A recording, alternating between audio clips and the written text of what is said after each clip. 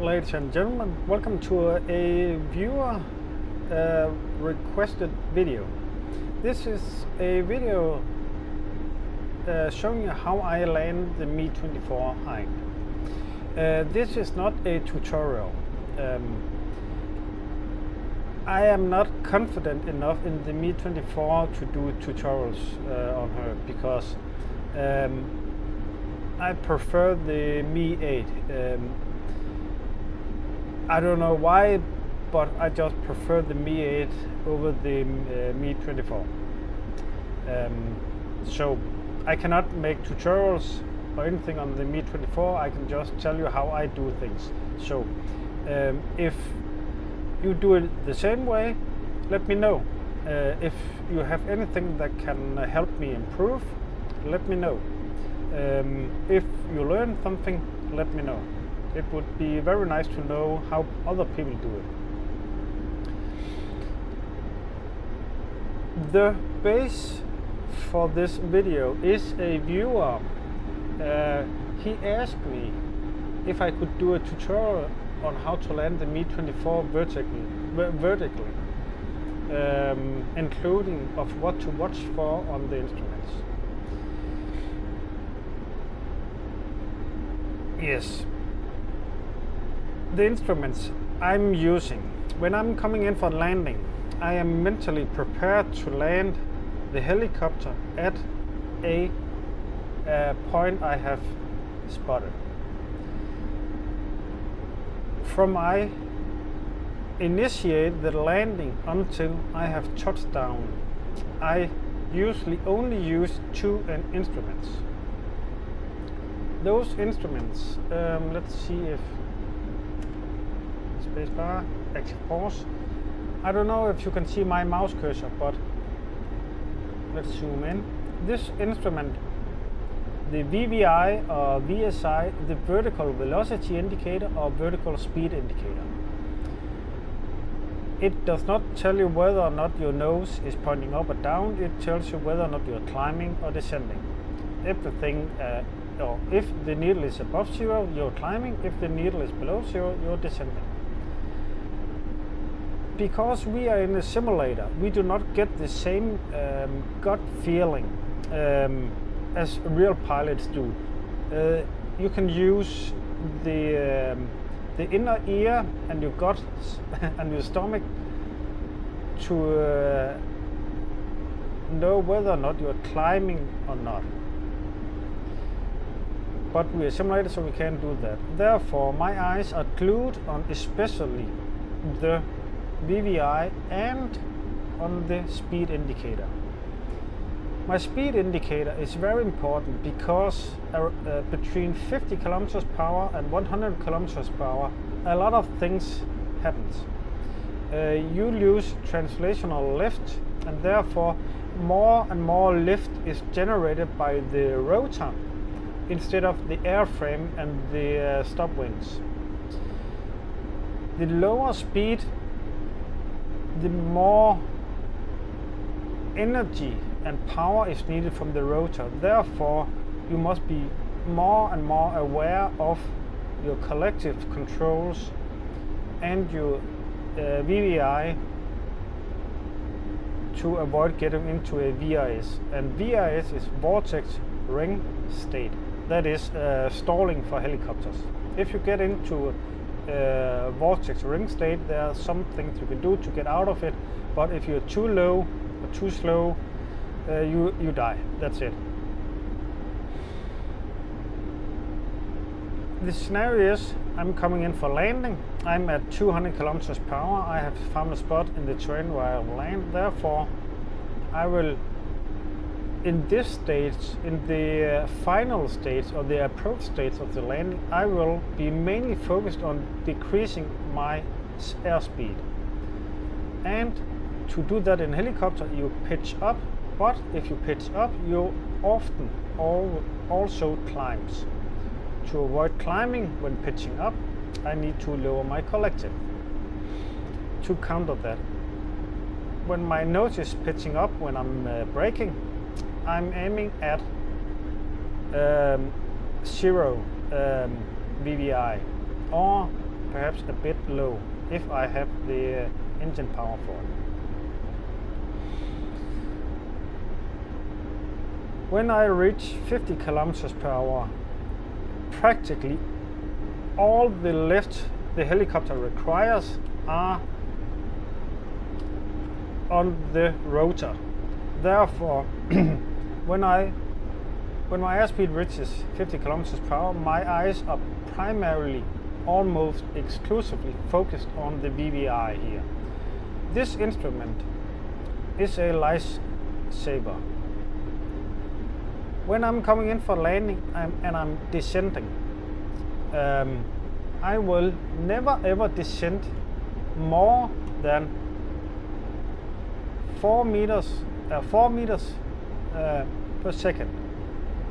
The slower or the lower forward airspeed, the slower you're moving forward, the less descent rate you can have. If you are flying ahead at 200 kilometers per hour, you can dump that collective to 10, 15. It does not matter because you're constantly moving outside your own rotor downwash.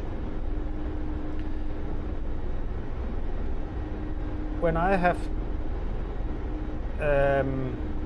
decreased my airspeed to practically zero, as I said, I will keep my descent rate at no faster than 4 meters per second. I'm focused at around 3. For me, 3 is almost the magic number, because that is where I have a bit of leeway. I have plenty of collective authority. I can raise and I can lower a bit. And if I have a tendency to go into VIS, I have 1 meter per second to save it. I have plenty of opportunities to avoid getting into VIS. The user also, or the viewer also asks if I have some tips on the setup of collective and cycling. I never ever do I fly with any changes to the curvature of any controls at all. That includes all the fixed wings and all the helicopters. All of my curvature is completely standard. I never ever touch that. The reason for that is if you change the curvature to suit you, you never ever learn the helicopter or the aircraft. And what do I mean by that? Each helicopter has a different feeling on the cyclic and the collective. It is very important to know the personality, the temper of those movements. Some helicopters you can just be violent and move in pretty violent around. Other helicopters you need to be smooth, controlled and humble. Don't be greedy and don't be aggressive. Smooth and controlled. When I don't have any changes to the curvature, I know exactly how the Mi-24 reacts. If I change the curvature to let's say there is a standard curvature setting for all helicopters in DCS, I am not flying the Mi-24. I am sending digital inputs to my computer. I am not flying the helicopter.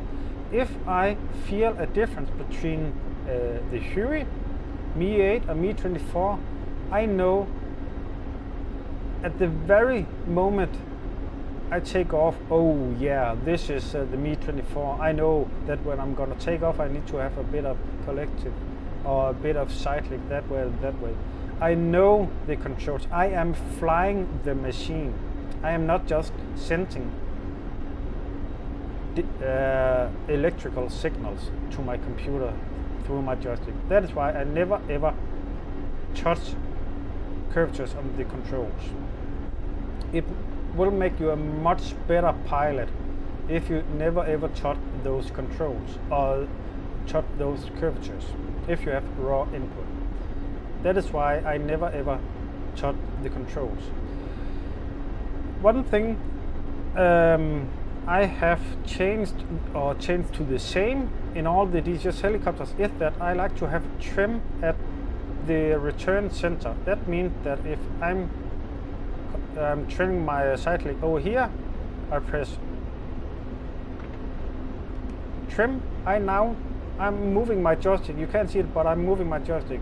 I need to return that till center before I get control again. That is just how I like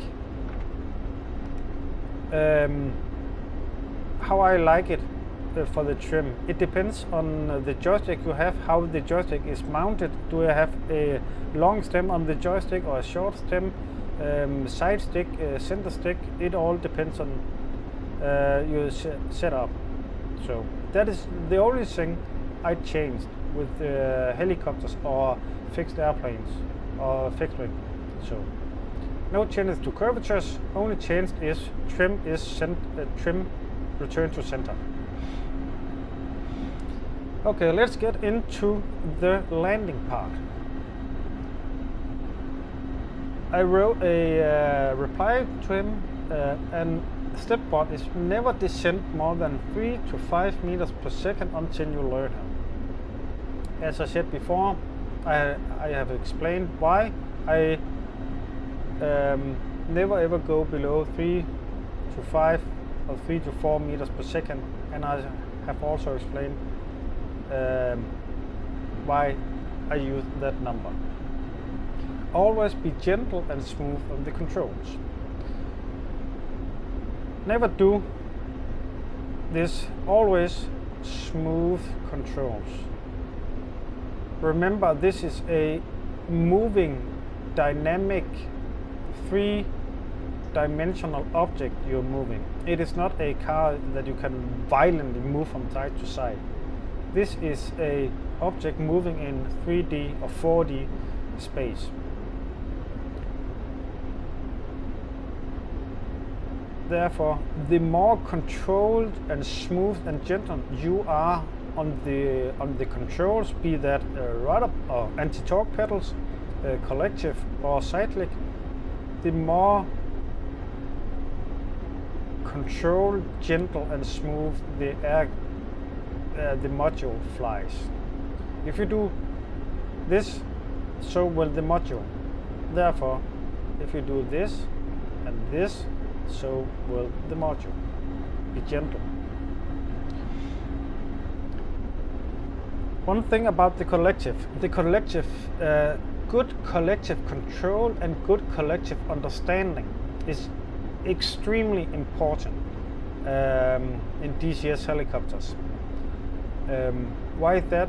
Because the helicopters are so faithfully recreated in DCS. I have never ever flown a real-life helicopter, so I have no real-life experience. I have been a passenger in a helicopter a few times, primarily during my army time, tactical flying, British Sea Kings, Danish Phoenix. Very funny, very funny. But smooth, controlled collective. If we do this control, if you take a look on the top left corner, the bar moving here is my collective that is moving up and down. The diamond there now moving is my cyclic. In the bottom there, that vertical bar moving there is my anti-torque pedals. Some people call them the rudder pedal. Technically there is no rudder, there is a anti-torque propeller. No, it's not a propeller, it is a rotor. Sorry. And the bottom left is the throttle. There is a automatic throttle control that reacts on my collective. So when I come in for landing, if you look at the top left corner at my collective control, the thing moving here now, instead of doing this all the way down to landing position, if you do that, suddenly she will drop and she will not be able to stop her movement at that point you have set with your cyclic, because it is too violent. There's too big of a difference between the starting point and the ending point. Therefore, the way I have learned to use my collective is that you move slowly, smooth, gentle, controlled movement with your cyclic. I always have, let's say that I'm moving from or from 0 to minus 1, 2, 3, 4, 5. I want the helicopter to follow me, but there's a slight delay, and I do not want the delay to be more than, let's say, 2. So when my collective is at minus, let's say, 3, the helicopter will be no further behind that number 1 or minus 1. So I have movement of collective as minus 1, 2, 3. Now the helicopter is at 1. I have controlled her descent. I have full control over my collective, and I have full control over the helicopter, because it is a slow, constant descent with her just about not catching up, but she is just one step behind. It is very important to note that to keep her behind your collective, but not so that she have to run to keep up with you. And let's see what I have. Yes. It is very important when you move your collective that you don't, let's say I want to go down to minus 5. It is important that I do not move it to minus 1, wait for her to catch up, then minus 2, wait for her, minus 3, because then you will be moving in notches. You're losing the controlled momentum of the descent and the helicopter, and you also have to stabilize. Each time you stop your collective, she has to stabilize, and that often takes a bit more rotor power and engine power to stop a descent. We all know that it takes more power to stop something from falling than a controlled fall. If you have a stone at the end of a rope and you lower that down, if you just release the rope and then stop it, that takes much more power and energy than slowly moving the rope down to that point. That is exactly the same with the helicopter. Just remember that the helicopter is only stopped by a cushion of air. There is no rope, there's no physical thing holding her up. Therefore, be controlled. And read the signs she gives you so you don't enter VRS. As I said before, it is very important to notice, be very vigilant of the little shaking, the little movement, the little signs she gives you, so you do not enter VRS. One of those are, if you look at your VVI, if you have a controlled descent and then suddenly you see the VVI needle is dropping faster than you are actually lowering your collective, then you have a problem. Then you are about to enter VRS. Therefore, raise the collective and hope that you have enough power to regain to stop that fall. This is not a lesson in how to recover from VRS, so I will not go into that. That is a completely different topic. But as I said, we don't have the gut feeling and the inner ear to help us to see if we are dropping. Therefore, my eyes are focused on the VVI and the speed indicator. All the other needles, I do not care. I do not care how high I am from the ground according to the radio altimeter, because I can use my eyes for that. So I get tunnel vision on those two instruments and then straight ahead. learn to use the trim and use it. Trim is so useful, especially during landing. When I'm coming in for landing and I'm on the glide path, on the final glide path, I'm often stable there. I use the trim and then I can relax, make any adjustment, and then use the trim again. One important thing about the trim, especially in the Mi-24, is that don't click trim. When you click trim, there's often a jolt of movement together with that click trim. So what I do is click, adjust, release. You don't have to hold in the trim for 5 minutes, and don't click trim. Hold in, adjust, release. It can be a second, it can be however long you want it to. Just don't click trim. And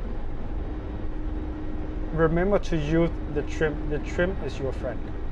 It can take a lot of workload off your shoulders. Ex-soldiers. Be patient, don't rush her. If you do, you die.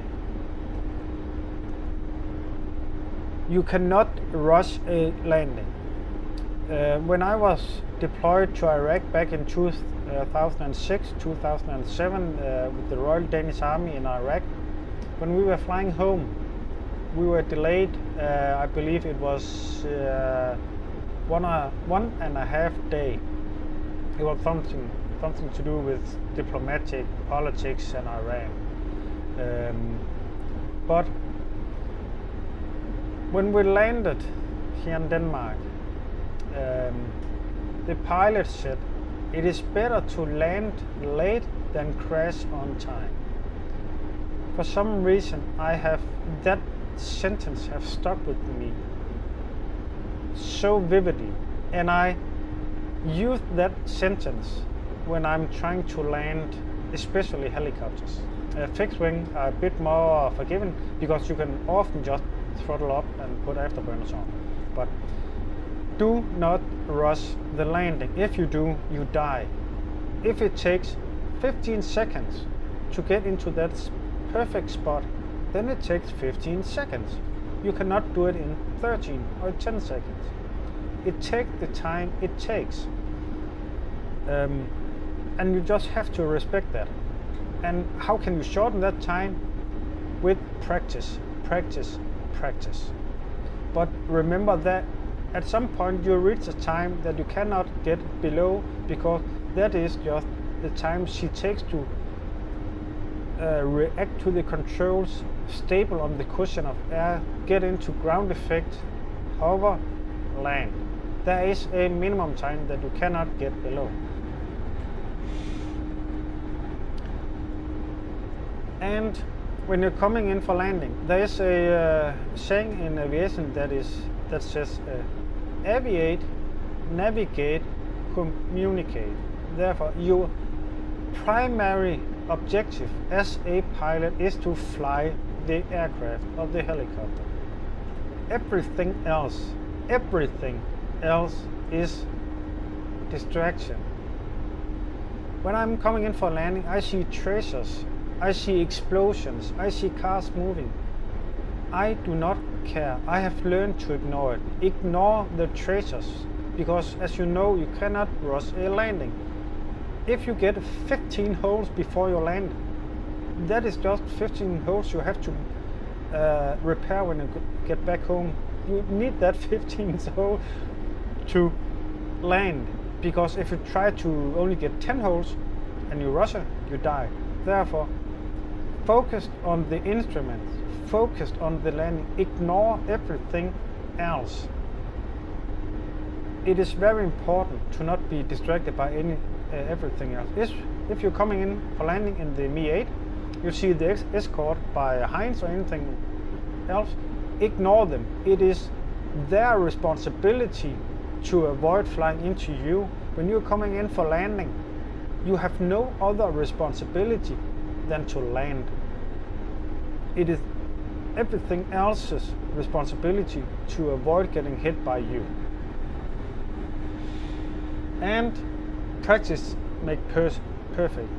If you are trying, let's say, for half an hour, and it starts to annoy you because you keep crashing, and you start to bite your teeth and a bit rough movement in the collective, breathe, quit the game, go fly something else, give it a day, 2 or a week or a month, and then come back. If you try to land any helicopter or plane, when you're on edge, you are annoyed, you are angry, then you'll never ever learn anything. So respect that it may take time. It took me from I started flying the A10C till I had performed one full ever refueling. It took me, I do not kid you, 4 or 5 years.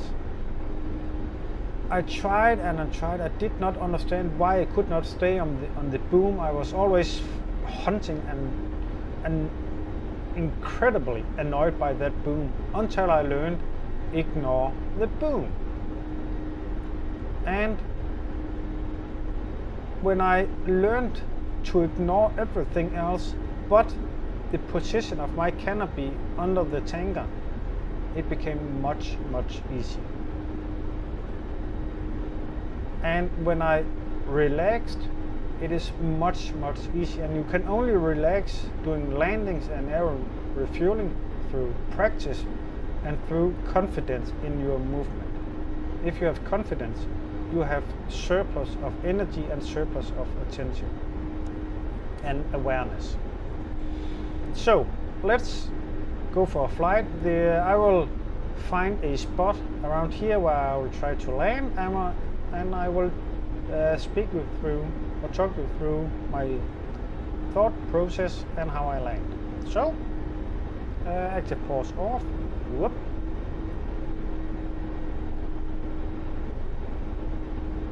And smooth control, let her settle. And don't try to counter every little movement. It is often not necessary. She needs a bit of swaying and movement and time to become stable. So respect that and just have patience. I'm looking around for a possible landing site. I prefer a landing site that is flat, so I don't slip or land sideways. If you land sideways, you have a tendency to roll over.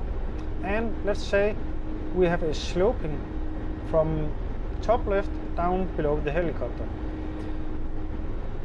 If you land your helicopter on that and you need to have left collective to avoid rolling over, please note that when the troops disembark on the left, that rotor is very close to their heads. So always land with the nose up or the nose down. I cannot remember which method is preferred. You need a real pilot to tell you that. Okay, now I know I need to land and I'm looking for indication of wind. Whoops, I have smoke there. That smoke indicates the direction and strength of the wind. That is why I never ever fly without smoke. And I want to trim. I have found a spot on to the right of that of those factories. So I take a look at my airspeed. It's 200. I lower my gear. I'm mentally prepared to land now, so I lower my collective. Looking at my VVI, bit less collective, and I'm pitching up a more collective. See my airspeed dropping, getting indication of airspeed, and I'm now fully mentally prepared to do a landing. I'm trying to get my airspeed as low as possible, pitching up, rolling over there. I know that my airspeed may be a bit too high and I may have to do a go around, or no I don't. I'm just pitching up a bit more, and VVI speed. When I say VVI, it is because I'm looking at my VVI, and when I say speed, it is because I'm looking at my airspeed indicator. So VVI speed 100. Now I know I need to be very careful not to enter VRS, because more and more power is now required, or more and more lift is now required of the rotor. And VVI Racing Collective,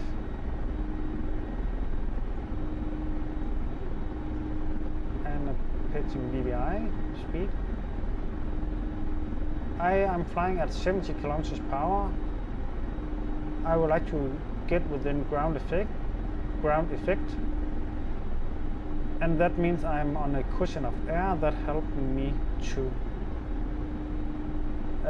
that gives me a bit of lift. VVI speed, and the ground effect is equal to your rotor diameter. So if your rotor diameter is VVI speed, if your rotor diameter is 20 meters, you will enter ground effect when you are 20 meters above ground. VVI speed.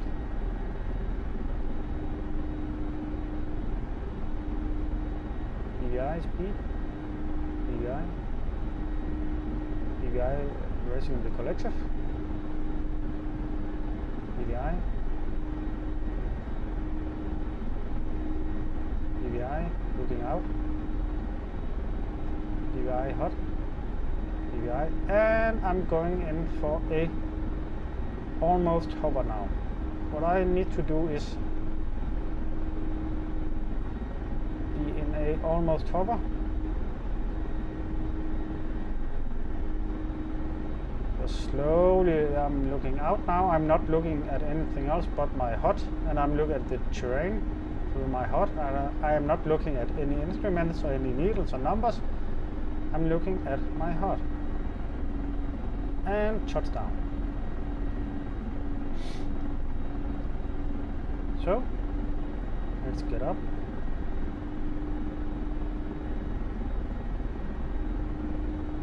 Let's take back.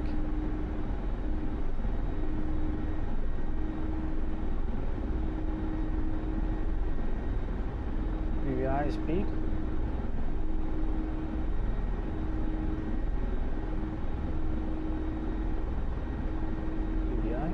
Speed.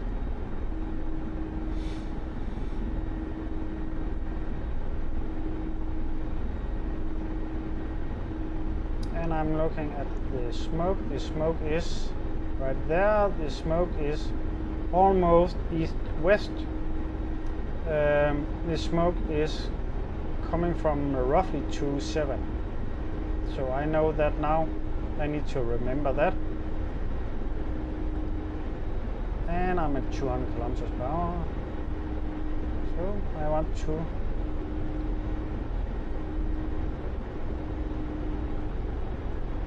let's do a landing over here. VVI airspeed. My focus is now to lower my airspeed. And for that I'm lowering my collective. And I'm using the road as a guide. I need to be careful because I saw some telephone poles along the road. So I mean over here to the left, VVI. Whoop! See how fast that VVI needle suddenly started to move down. I caught that because I had plenty of collective authority. And HUD, VVI. HUD, VVI, HUD.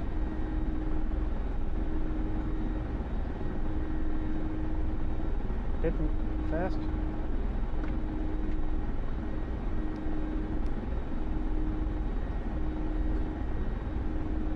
Whoops. Trimmed at the wrong moment.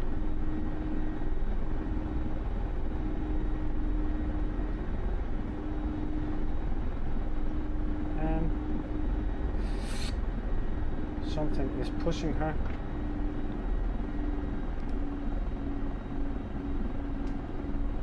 So, one more landing. Let's do another one.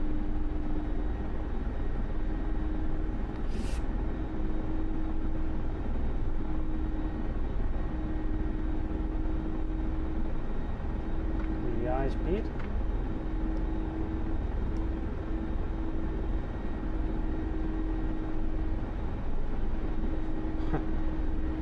Weird with those ambulances. Okay, let's land here, and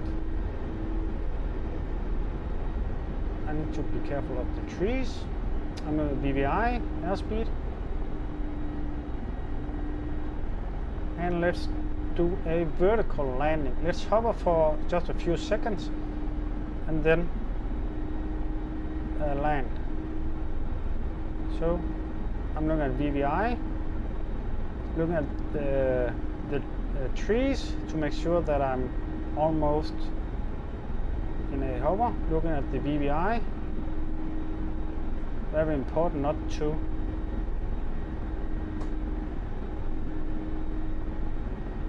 lose. Okay, I can feel that I cannot. My anti-torque rotor does not have any authority there, so I abort that landing attempt instead of just forcing it. Let's try another one. Let's try another attempt. And I'm sorry that the video is so long because I just want you to know everything in detail, and I want to give you some very good examples. That is why my videos are so long. I want to educate you, not just tell you how to do it, but why and how.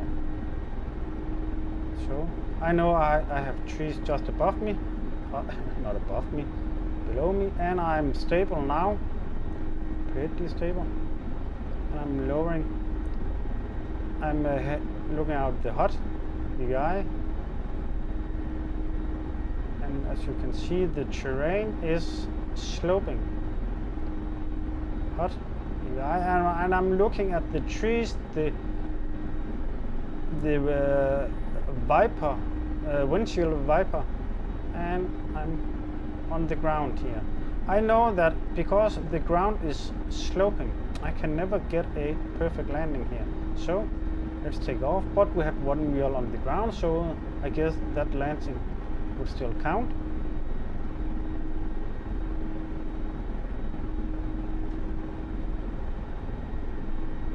Whoops.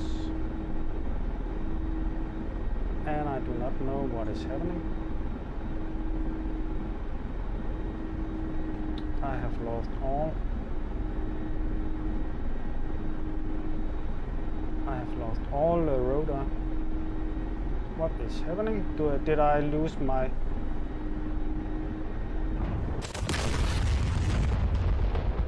I have no idea what happened there.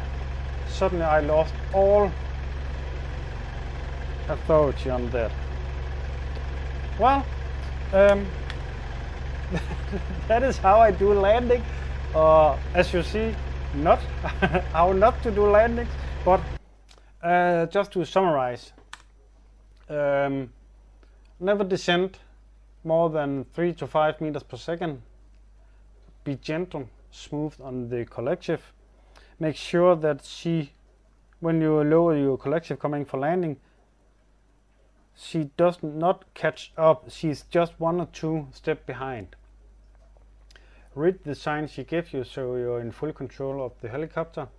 Use the trim, or learn the trim and use it. Be patient and don't rush her. And as you saw, as soon as you feel this is not good, abort. Don't force yourself in. So this is not a tutorial, this is just how I do it. So I hope that you could use it. It gives some tips and tricks,